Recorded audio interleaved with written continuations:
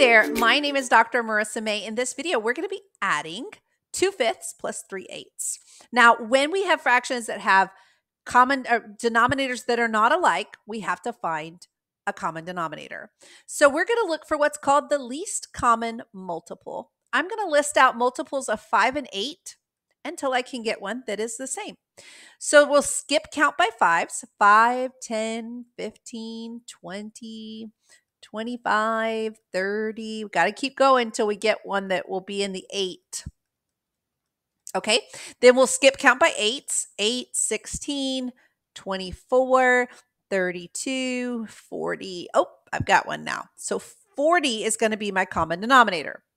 Next, let's take 2/5 and make it have a 40 in its denominator. And then we'll take 3/8 and make it have a 40 in its denominator. So to convert 2/5, we'll ask ourselves 5 times what would give me 40? So that's 5 times 8.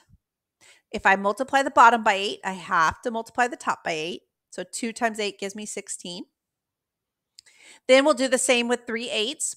8 times 5 gives me 40. So we'll multiply the top by 5. 3 times 5 gives me 15. So really this problem becomes 16/40 plus 15/40.